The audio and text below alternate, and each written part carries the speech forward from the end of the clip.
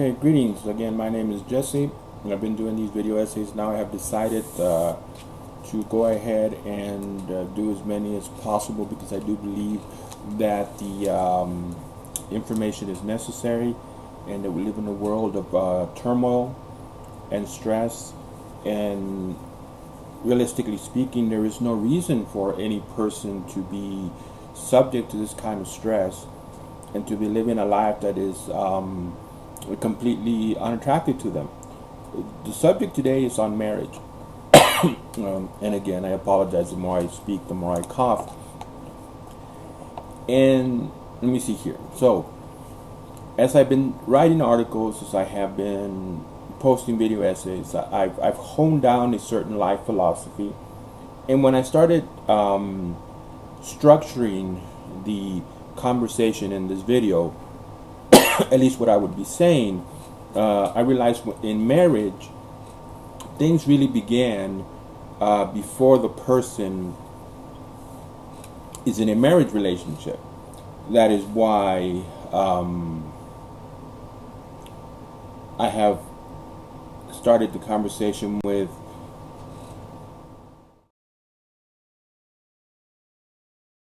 the individual as a healthy person.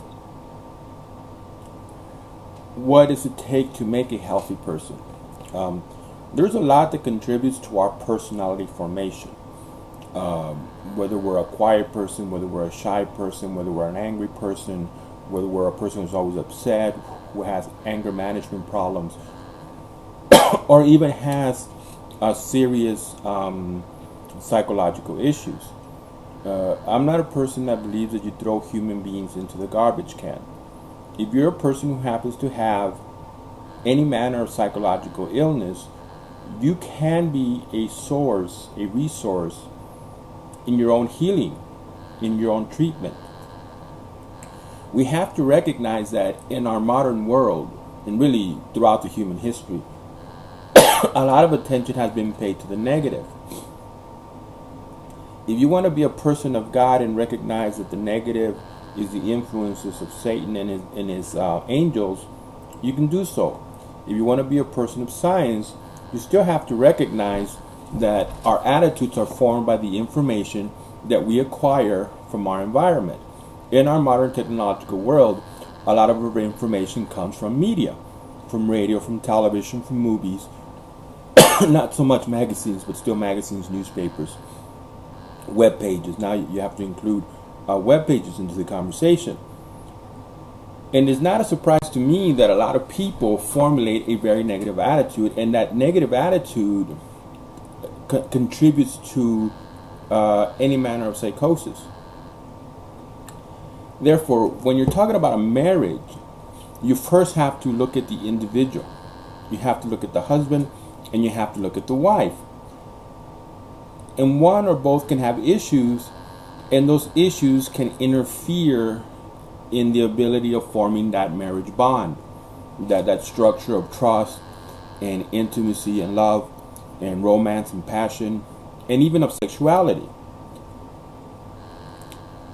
So if you want to have an honest conversation, you just cannot say, well, it's all the woman's fault. And by all means, you cannot say that, well, it's all the man's fault. You have to recognize that both individuals are unique individuals, and they come into the marriage partnership with the possibility of many mental health issues existing. Now, what I want to call a philosophy, and of course this is where I add my disclaimer, because I don't want to fight with Christians. Psychology is not a new religion. In my opinion, psychology is medicine, and it's just another device, another tool, another resource that God has lent us so we can take care of ourselves and try to live the best life that we can. Because after all, He said, I have come so you may have life and you may have it more abundantly. If you're suffering from depression and you're suffering from anxiety and you find no resources to help you, you know, the other side of the mountain is actually getting some structured therapy. And I am not competing with Christianity. I'm not competing with God. I'm just offering the wisdom that He has lent me.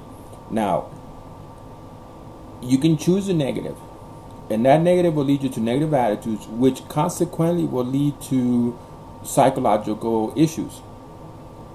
But you can also practice what I call positive ideation. And in positive ideation, instead of going to the negative, you choose the positive.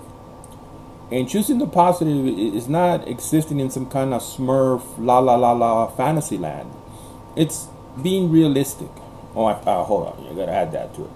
That's part of being positive. Of course, the beginning is how you think, how you perceive life. If something happens to you, do you automatically give it a negative connotation, a negative meaning, and consequently feel the emotions associated with giving it that negative meaning? Or are you able to put things in perspective and get a healthy perspective of what has occurred? All of us are going to agree that losing a loved one, also divorce, losing a career, financial hardship, being a single parent stressed out with 2 jobs, all of us are going to agree that these are bad things. However, they're real. And our choice is either to look at what is real, to look at reality in a negative perspective, and again, consequently feel the emotions associated with being negative, or to put things in a positive perspective. See, one of the things positive about, let me take 2 issues. Divorce. One of the positive things in divorce is that you have learned who is not convenient for you in a romantic relationship.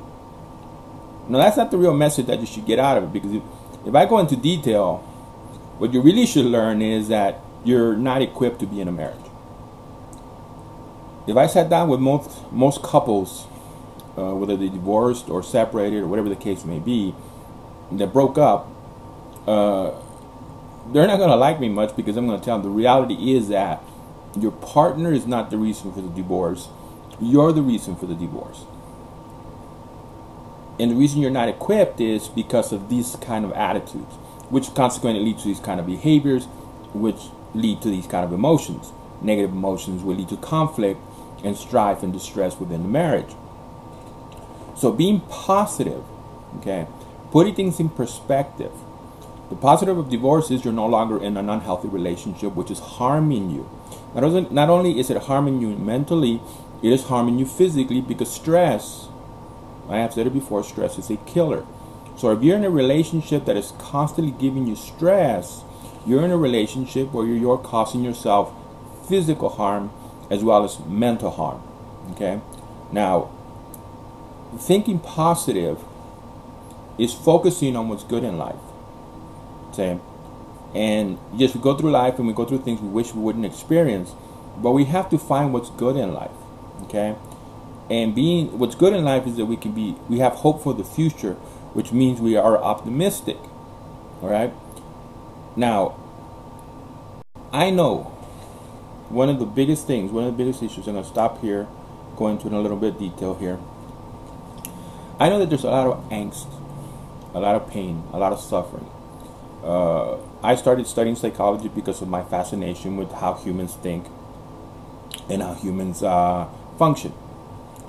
And as a result of that, I have seen that a lot of people who many would identify normal, are actually going through some very severe pain and suffering, so some serious hurt. And I've spoken with people who have told me about their experiences in therapy, however that therapy manifested itself.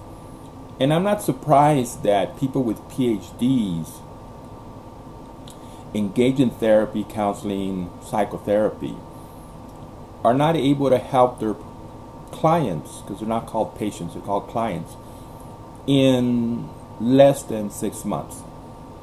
Because the field itself is a science, but it's illness-based. And it's illness-based as far as reading the tea leaves. I have honest conversations with people. And I tell them, look, throughout your life you have gathered these negative attitudes, and these negative attitudes are contributing to your behaviors, and consequently your behaviors contribute to your emotions. See, in my psychological paradigm, it's thoughts, emotions, sensations, and behavior. And behavior that it's unpleasant, unattractive, undesired. It happens, and it brings about emotional turmoil. You don't want to drink too much, to excess. You don't want to use drugs. You don't want to keep going through meaningless sexual relationships, but you continue to do it. And that, okay? So,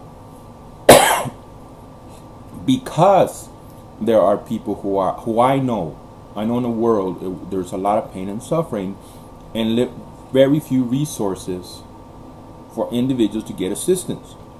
Therefore, I started producing these videos. Granted, it's been a long time, I mean, 2000 to now. But then again, my life has been a very serious, it's like I'm in combat mode every day. But finally got the time. And the message is, it's a good message that you are in control of your thoughts. And because you're in control of your thoughts, you're in control of your emotions and your sensations, and consequently you're in control of your behaviors. And it is a simple statement. You can think yourself positive, but it's a true statement. We can think ourselves positive. We can focus on what's good in life. And we can look and search and use what is good in life to benefit us. Okay? And you have to be optimistic because you have to believe in yourself. And you believe in yourself, let me see here, I'll write this down. Well, I know this by heart. We believe in ourselves because we know ourselves to be valuable people because we have values. See? So when you're going around feeling bad about yourself, stop and think. And stop and think of your personal qualities. Your sympathy, your empathy, your love for your neighbor, you know, your concern for pets. You do have a lot that qualifies as a good person. You should see yourself as a good person because you do have value. We have value because we have values. Okay? Here we go. Run right through it. And all of this should give you hope. Believing in yourself, in your ability to control your thoughts and control your emotions and sensations by controlling your thoughts and controlling your behaviors by controlling your thoughts, which control your emotions and sensations, which lead to behaviors. Now, there's a greater paradigm in human psychology that jumps outside the simple paradigm of thoughts, emotions, sensations, and behavior. There's a lot more that is attached to it in any different direction. But what we're talking about is building a self-concept of an individual who can believe in him or herself because they know that they can think, evaluate information, evaluate that information in a positive way, take what is good out of it and use what is good, pursue what is good. See, that's why we're empowered. We're empowered because we can think, organize, plan, and act. We have those mental capacities. We don't use them. We're not trained to use them, and we need to start training ourselves. Every day I have to remind myself to be happy. Every day I have to remind myself to look for what's good in life, to enjoy the music that I enjoy, to read what I enjoy to read, to only interact with people whose company I enjoy.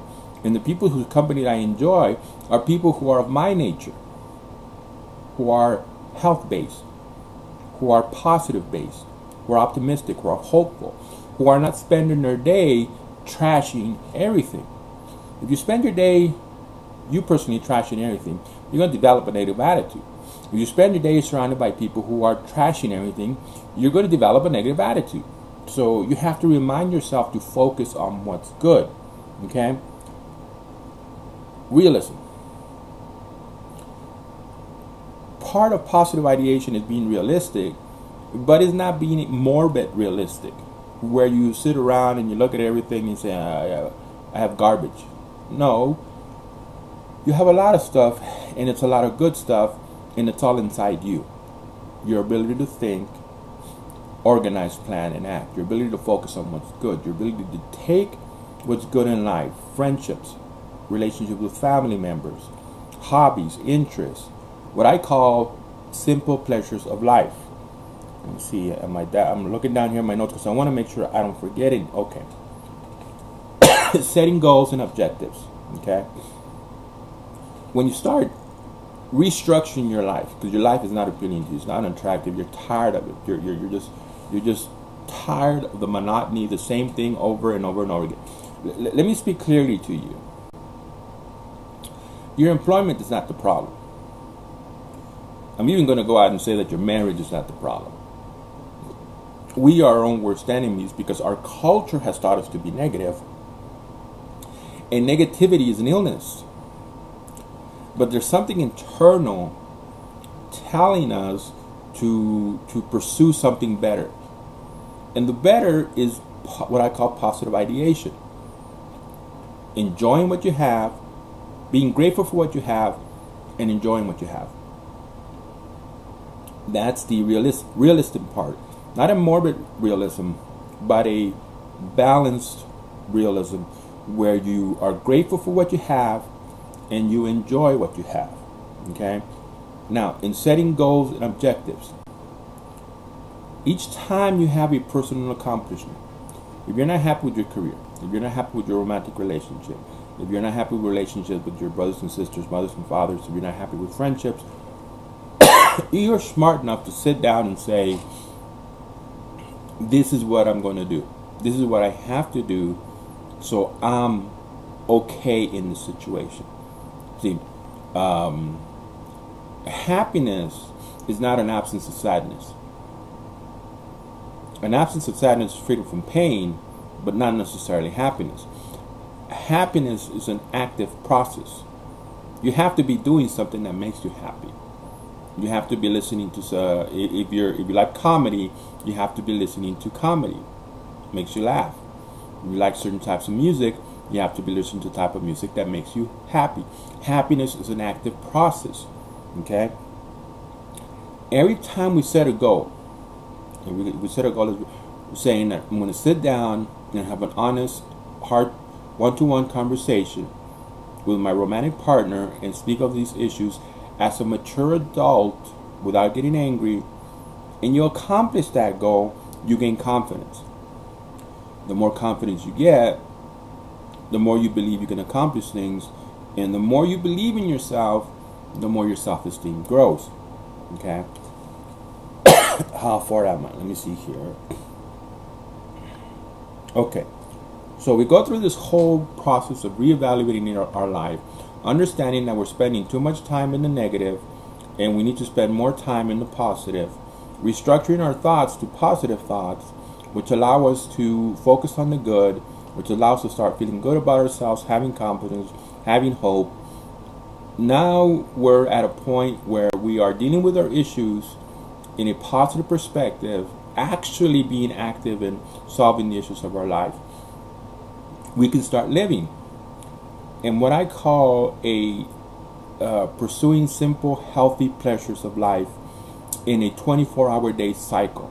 Okay, every day you should be engaged in things that make you happy. The human being works needing to be aware of his or her environment, but only to the extent that we assess real threats and unreal threats. Anxiety. When I talk to people who have anxiety, I tell them, very simplistically, anxiety just means you're afraid of something. Anxiety means fear. So what are you afraid of? People don't like to be told that they're afraid of something, but that's the reality of it. Now, the question is important because is it a real fear or is it an imagined fear, an irrational fear, what we call a phobia? A real fear, you deal with it. It's a real fear that you got paid today, and if you don't get that money into the bank today, a whole bunch of your checks are going to bounce. That's a real fear. That's something you have to deal with.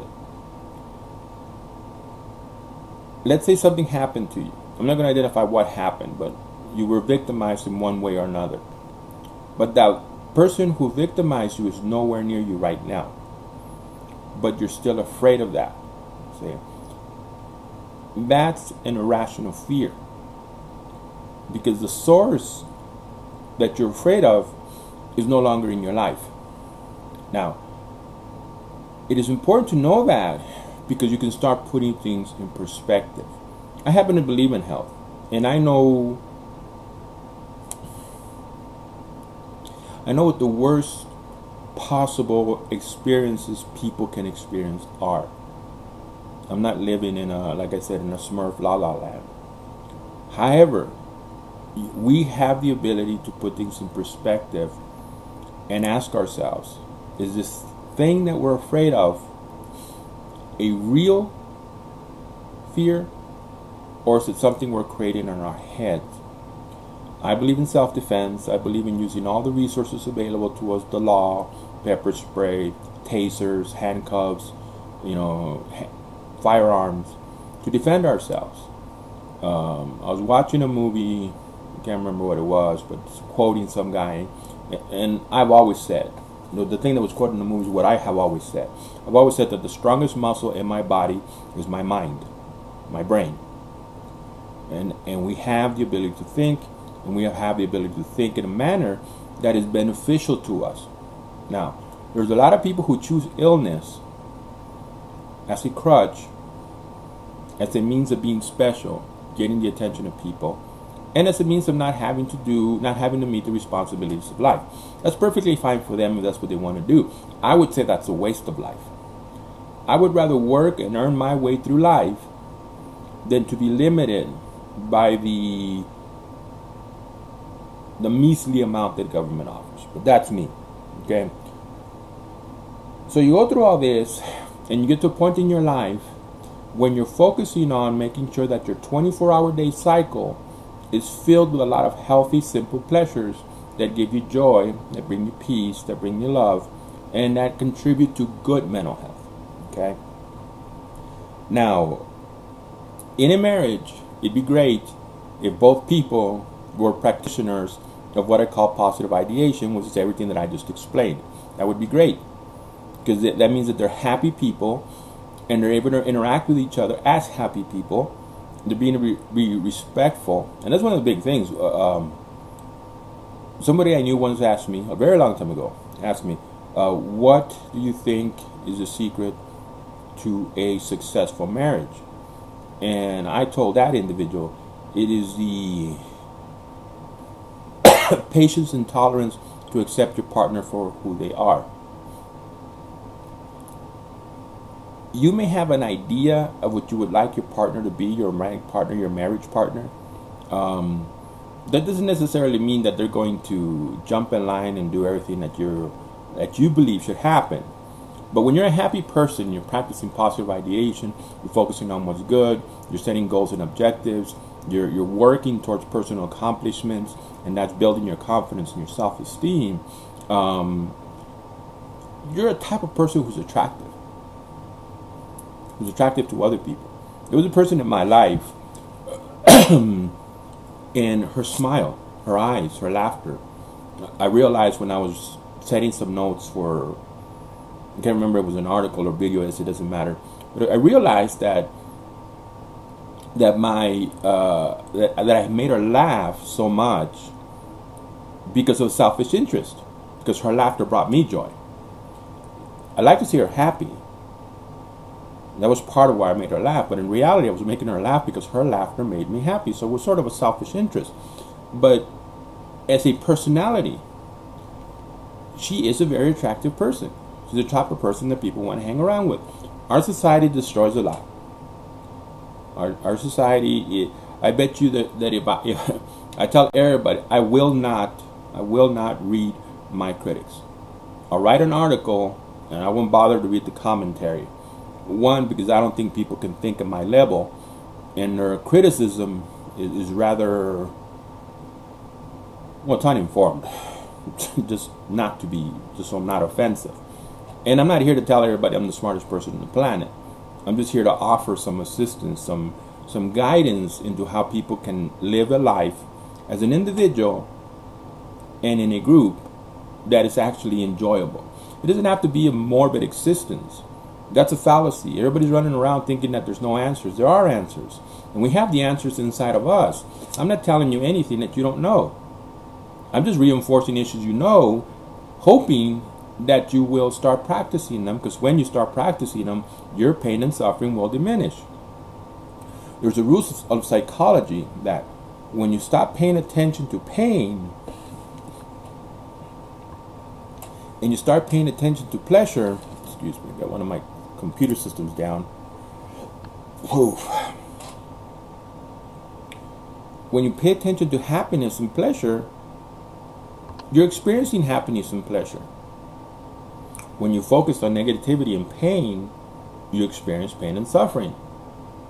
The goal is to be free of pain and to experience pleasure. It's simple psychology. I mean, it's not unfortunate that psychology has so simplified terms that it really is simplistic. The reality is that we're trying to avoid pain and we're trying to experience pleasure. Now, it has to be healthy. When I first, well, for a long time I've been using the term simple pleasures of life.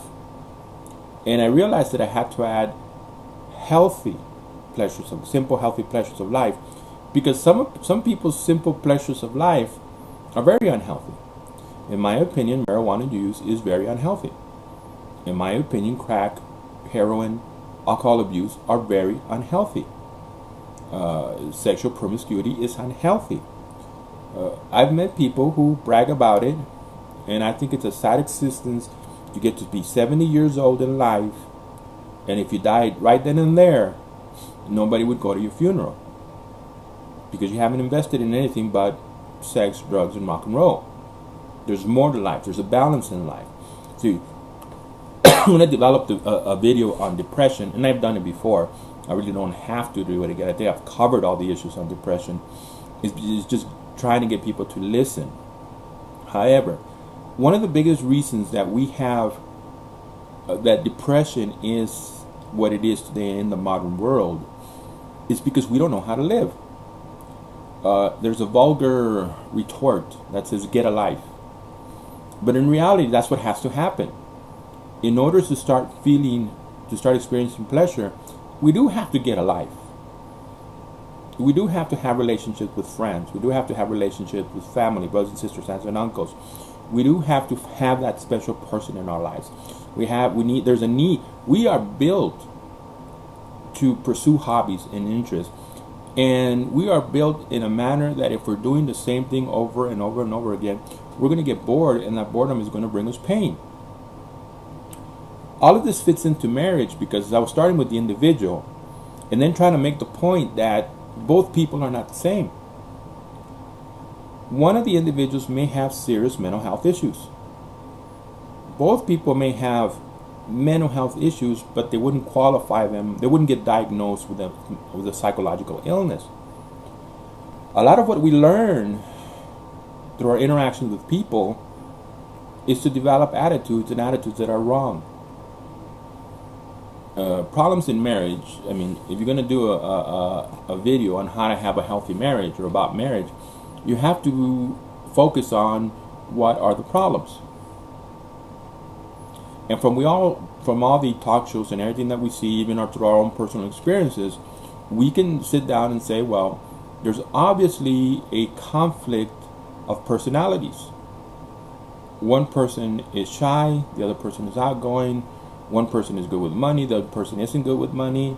One person knows how to communicate in a respectful manner, the other person resorts to insults. You know, there's obvious problems with personalities. And the reason being is that not all people are the same. As we interact with society, we develop attitudes. And we use these attitudes in our relationships. And also you have to take into account that you may be a person who succeeded in romance. Maybe you didn't marry the first person you fell in love with, but at least you were able to walk through the challenges in the relationship in a healthy manner where you learn some healthy strategies and you develop some healthy attitudes. That might not necessarily be the case for your partner.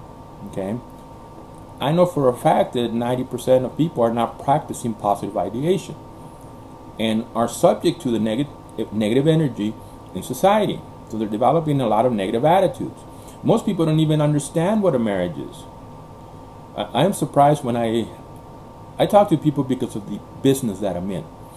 It's people-centered, not because I deal with mental health issues. I don't go to office. I'm not a caseworker, but I have an opportunity. I've always had an opportunity to talk to people in everything that I've ever done. And I'm surprised that when you have husband and wife, you know, and people do this. I don't know why they do this, but they'll make references, you know, to the relationships, and you get an understanding that they're not happy people. And I'm the kind of person who has meditated on the issues of life so much that all I need to hear is a couple of key words and I already know the story. You don't have to tell me anymore. I can tell you your own story by maybe 10 or 11 words that you say to me. And I ask people, okay, define marriage for me. So I'm asking you. If you're having problems in your marriage and you're looking for answers, define marriage for me. Usually I spend my time waiting because people don't know what to answer. They think that I'm asking for a specific answer, and they're self-conscious about giving the wrong answer. Or they don't have an actual understanding of marriage. Marriage is a partnership of intimacy. That's what you're getting involved in. That's what you're signing at the bottom line for. You're signing saying that you're going to give your marriage partner all the hugs your marriage partner needs. You're going to give your marriage partner all the kisses your marriage partner needs. You're going to give your marriage partner all the embraces your marriage partner needs. You're going to give your marriage partner all these sexual, healthy, one man, one woman activity that your partner needs. It's a contract of intimacy. It's a connection. The person who I said that influenced me a lot, the great personality that I used to love to make laugh because her laughter would make me happy. She once said that marriage was a fusion of souls, which at that time I scoffed at because I'm a realist. And I know that it's a nice ideal, but it's an ideal achieved by very few people. But the reality is that it is a fusion of souls. But if you're fusing two negative souls together, all you're doing is doubling the negative energy. So you have to understand that you're there for more than just paying bills, washing dishes, doing the laundry, taking the kids to the whatever school activity is necessary. You're there as the number one source of intimacy, with conversation, with humor, with activities, with interest. You need to be interested in your partner's life. And that means that you have to be of the same spirit. Maybe you weren't of the same spirit. Maybe you're there at 11 years and saying, this is garbage. I don't want to be in this anymore. It's time for divorce. Let me go ahead and give you fair warning. Once you spend a lot of time with a person, even if you think that person's an ogre, you become emotionally attached to that person. And breaking those emotional bonds are going to bring you more pain and suffering than staying in that relationship that you believe is torturing you. Stop and think right now. Are you a person of positive ideation? Or are you a run-of-the-mill, what I call a run-of-the-mill negativist? Everything is wrong, everything sucks, nothing works, why bother? Is that your attitude in life? Your partner, your marriage partner, who is supposed to be your number one source of intimacy, isn't fully responsible for your happiness.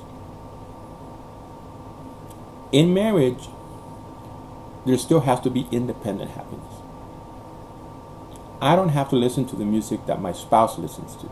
I don't have to read the books that my spouse reads. When I was married, I didn't much care for the television that my ex-wife liked to watch.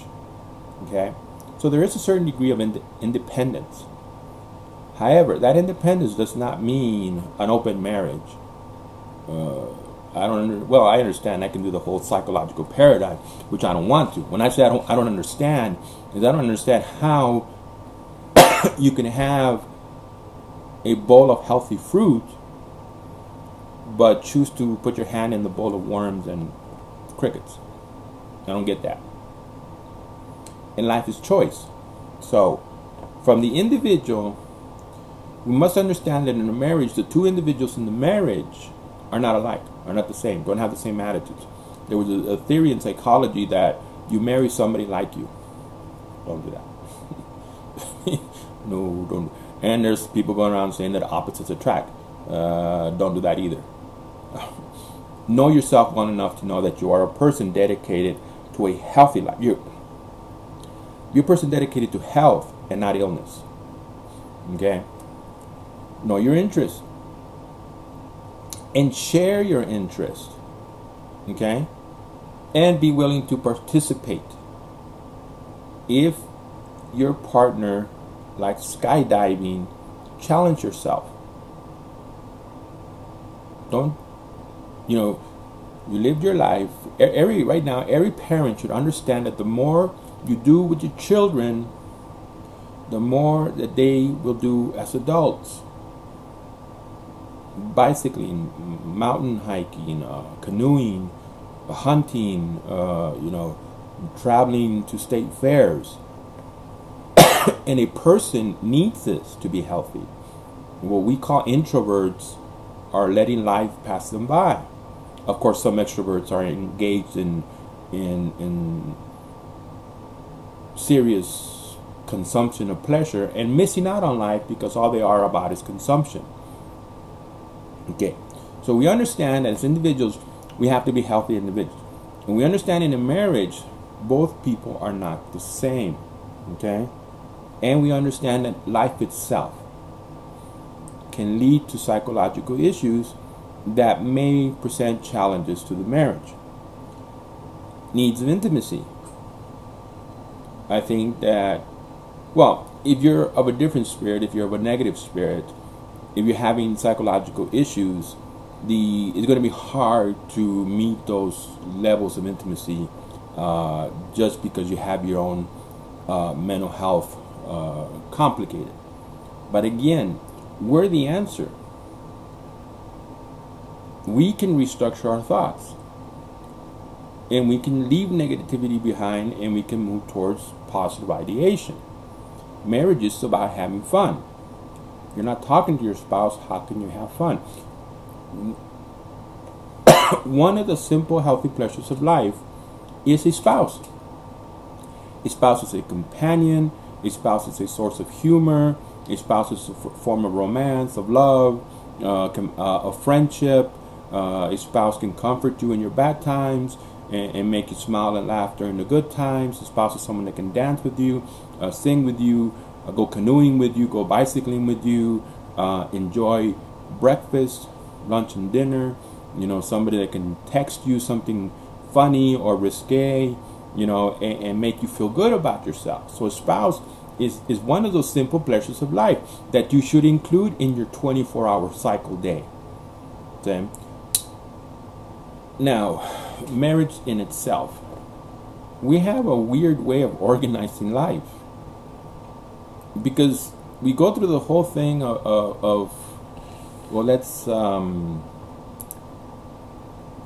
let's forget whether people fell in love the right way.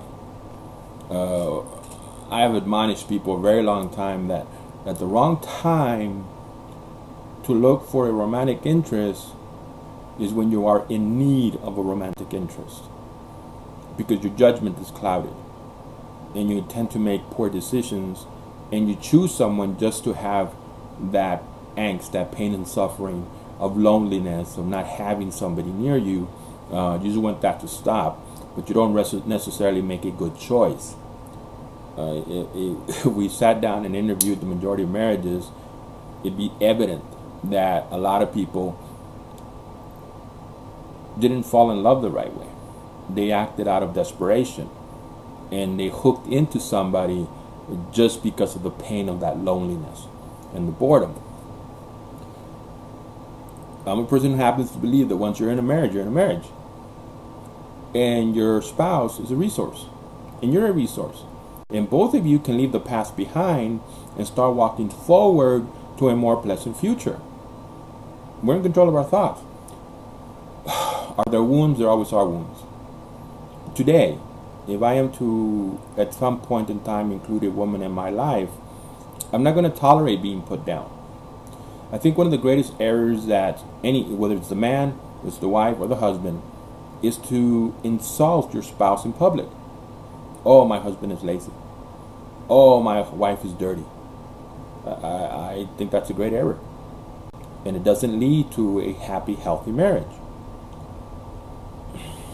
So, having moved through the individual, understanding the marriage is made of two people who are different from each other, and in that difference there could be mental health, psychological issues that need to be dealt with that challenge the relationship. Understanding that in a marriage you have to participate in the needs of intimacy of your partner. Husbands and wives fight over a lot of things, and the majority of what they're fighting about is pettiness. If we want it to be cliche, generically cliche, you could very easily say that the problem is that men don't pay their wives attention, and wives spend their time nagging their husbands. If we wanted to be generically cliche, we could do that. But these realities, which are more than cliche, exist for a reason. When a spouse, man or woman, behaves in an immature manner, most of the time it's because what they're trying to say is, you're not giving me the love that I need. They should say that. I would advise all women to go up to their husband, look him in the eye, and tell them, I need you to make love to me right now. We can't read, I was going to say, men cannot read women's minds, but when you're slamming the kitchen cabinets, and when you're not answering questions, and when we're getting the cold shoulder, we have an idea. We're not stupid. But no one likes to be manipulated in that manner. And it's pretty childish. Whether you want to hear it or not, it's pretty damn childish. Slamming kitchen cabinets, not answering questions, giving the cold shoulder, that sardonic look, it's childish. Direct communication is better. And that sometimes needs to happen on both ends. It needs to happen on the man's end, it needs to happen on the woman's end. Don't ever assume that your partner can read your mind. We're very keenly adapt to observing behaviors and having an idea of what the behavior means. You don't have to be a PhD in psychology, behaviorism, psychiatry to understand. Eventually you understand the dynamics. And it is, okay, I'm going to step out on a limb here and offend a lot of women, but it's rather childish and unproductive as a woman to try to get your way by crying. It is what it is. Be an adult. Two mature grown-ups have to be in a marriage. And that means that they have to know how to communicate respectfully, not being insulting, not being looking for conflict. Now, I understand, I think all of us understand, I know all of us understand that there are rather dysfunctional relationships where violence and aggression is present.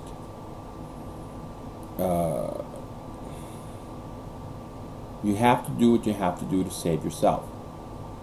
No marriage is worth your life. No romantic relationship is worth your life.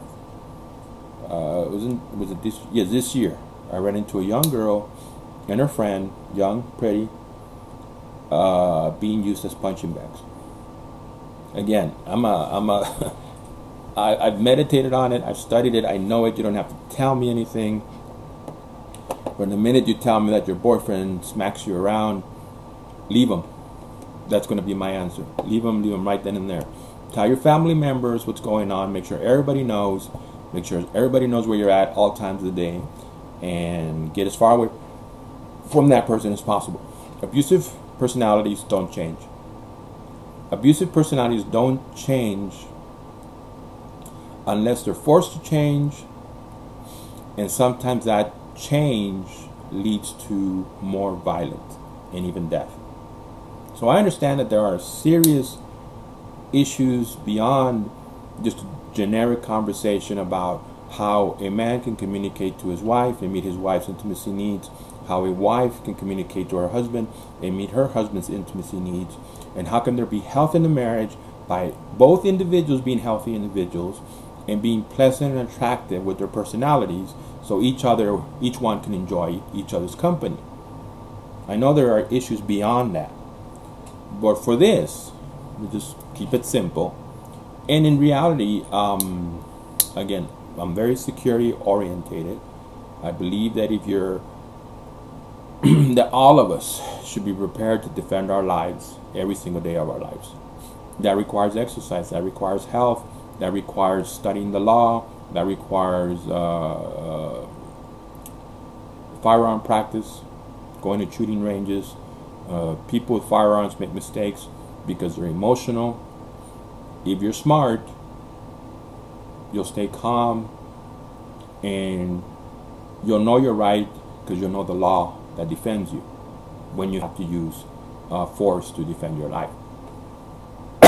And in that, is being a person, again, who's focused on health and who walks away from the negativity. You can stay negative. am developing, meditating on a program about this whole political mess.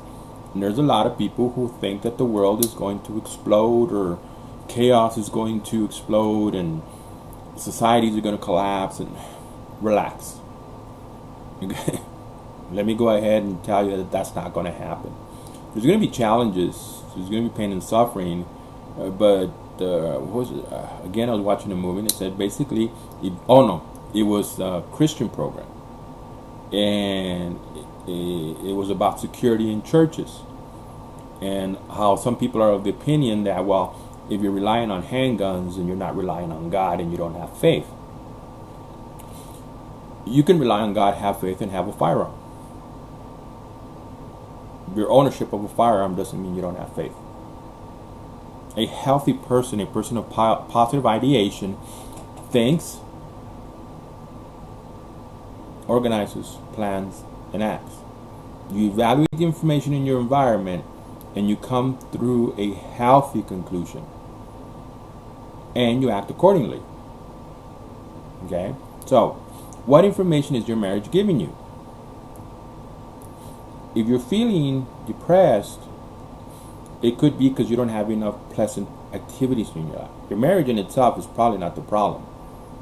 Is that you don't have enough simple pleasures in life to pursue, to keep you from boredom and from not feeling pleasure. Okay?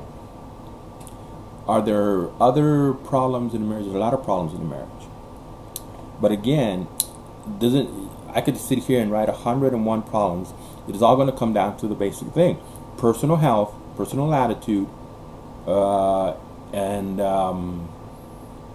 coping mechanisms. How do you deal with the challenges? Is it a partnership? Is it two people working together? Or is it one person on this end and another person on that end? And is once you're married, everything else extends from the marriage. Okay. Yeah, once you're married, everything else extends from the marriage. Once the movies that you watch are the movies that are part of the marriage. It's no longer the movie I want to watch. It's the movie we can watch. I spoke of independence. That's absolutely correct. But once you're married, your finances belong to the marriage. Your positive spiritual energy belongs to the marriage. Your attitudes and philosophies and your political attitudes and political philosophies belong to the marriage. Because everything is either is contributing to a successful marriage, or it's contributing to an unsuccessful marriage. I'm going to go ahead and say it. There's a lot of people who should have never married. Sorry, you're married. You're obligated to a social contract, but you're also obligated to a personal contract. Do you have integrity? Are you a person that's just going to jump from one relationship to the other, messing around, having a great party, and never taking into consideration anybody else? If you're that kind of a person, then you don't have integrity. And you should tell people that. You shouldn't lie to anybody. You shouldn't tell anybody you love them when all you want is sex. You didn't tell anybody that you love them if you don't understand what it means and you don't understand what the complications that come from it or that extend from it. So be an honest person. If you're in a distressed marriage, you're in a distressed marriage because your spouse is thinking what they're thinking and you're thinking what you're thinking, and nobody's thinking the same thing. Selfishness, pettiness, immaturity. There's a lot of problems in marriage. It's going to be my way or the highway. That's a very bad attitude in a marriage. And people don't want to be told their truth. Before you start evaluating your spouse, evaluate yourself. Ask yourself if you have your independent interests that give you pleasure, that help you be happy, that are healthy, where you're focused on the good, where you're achieving personal, where you're having personal achievement, where you're growing in confidence, when your self-esteem is growing. If all of that is there, and you're a person dedicated to having a pleasant, enjoyable life, if all of that is there, then you can go ahead and evaluate your spouse. But the admonition that I tell people is, don't behave like a quality assurance manager with your little clipboard, making a notation of everything that is wrong, everything that you think is wrong with your partner. Yesterday when I did this video, great, now it's blurred. Okay, hopefully it will fix itself. But the message is what is important. You can walk away from the video and just listen to the message. But yesterday I was saying, I was in the video essay that I made that the computer ate. I was talking about how you can be manipulative with psychological elements, psychological resources and tools. And I was talking about how sometimes I'll tell people who tell me about their distressed marriage, I tell them, listen, I'm going to hire you as my account executive. And then there's one person who's the most important account to me. And I want you to keep that account, that business partner, happy no matter what. If I gave you that job and your spouse was the person I was talking to, how would you go about keeping that account for me? How would you go about keeping your spouse happy? Now you're going to tell me, well, I got to meet all their immature, petty demands. No, you don't. You have acquired the attitude that their demands are immature and petty. You need to reevaluate that attitude. Needing to be held, needing to be talked to, needing to be hugged and kissed, needing sexual activity from your marriage partner, it's not immature and petty. And, okay, self-consciousness in marriage. We do feel judged. We want to meet the expectations of our marriage partner. What in the world is... sometimes I just don't want to. I'll figure it out later. Probably another video down the drain. Okay, there is self-consciousness in marriage. There are people who believe they're being judged. I scolded somebody because of their paranoia, and I used the word of psychology. It's paranoid schizophrenic.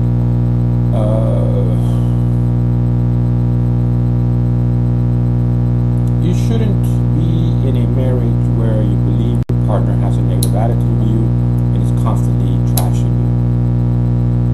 That's unhealthy. If you need to get out. Your jealousy. That's a big problem in marriage. Jealousy. Sometimes the jealousy extends to violent aggression. It can even lead to death.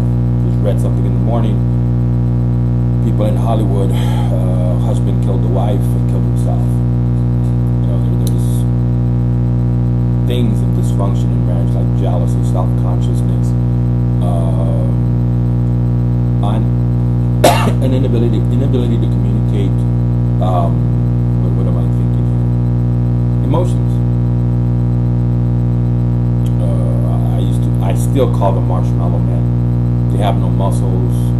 They're wimpy, and they don't know how to communicate their emotions. Your spouse wants to hear if you're happy or you're sad. Wants to hear you laugh.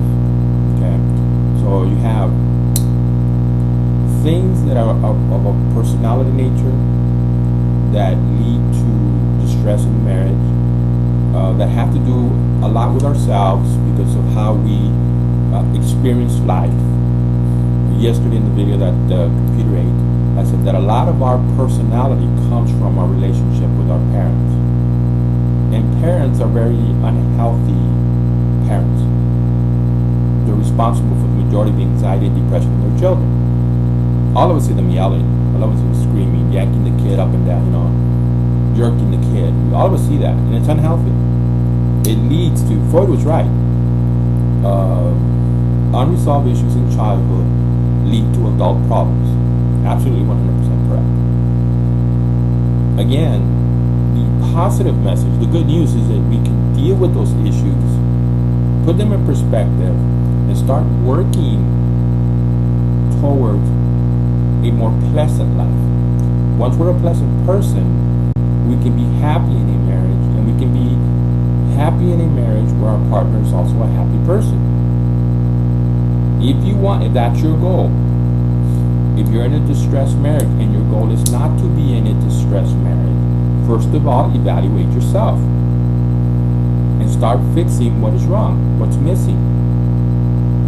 As a young person, you had no problem with music, you had no problem with literature, you had no problem with going out and riding a bicycle or going to the park or hanging out with friends or hanging out with family.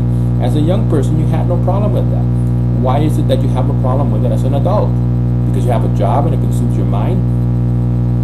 I always say that attitude matters. You have a good attitude, you have a good life. Work is what it is because you're putting it in a negative perspective. And all of this contributes to marriage because in a marriage you need two healthy, mature grown-ups that are willing to be each other's intimacy. There's togetherness, there is that bond. Person who I met, who I call my best friend in the whole world, she's right. It is a fusion of souls.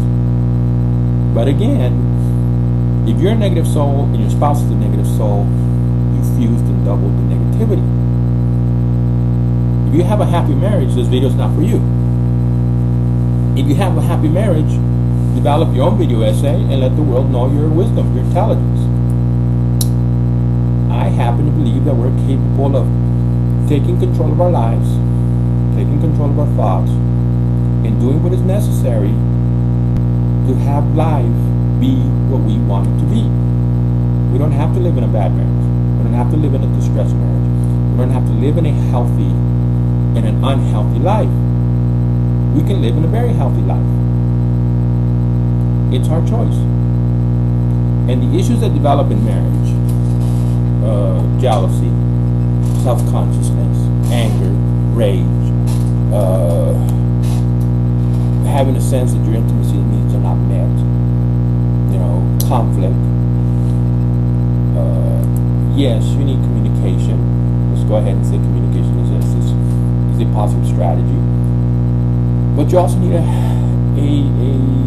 an attitude, a full vision of life, that it's a healthy vision of life. Again, we deal with concerns to the extent they need to be dealt with, and to the extent that they are real concerns. If we're afraid of, impending doom, that something is going to go wrong, we'll sit down and figure out if there is something that you didn't do. You didn't check the oil in the car, you didn't deposit your paycheck, you forgot to meet your sister for lunch. But unrealistic fears, you don't need to continue to obsess on them. Does my spouse love me or doesn't love me? Sometimes that's nothing more than just something we're creating in our own mind.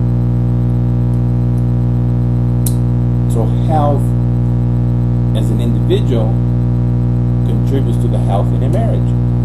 And the problems that manifest in the marriage because of illness, because of negativity.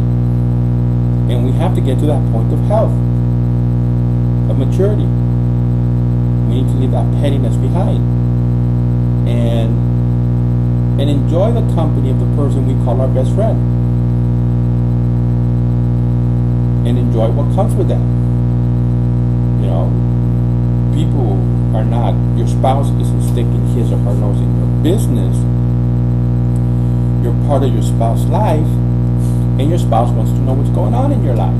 That's healthy. There's nothing wrong with that. See, did I cover all the issues?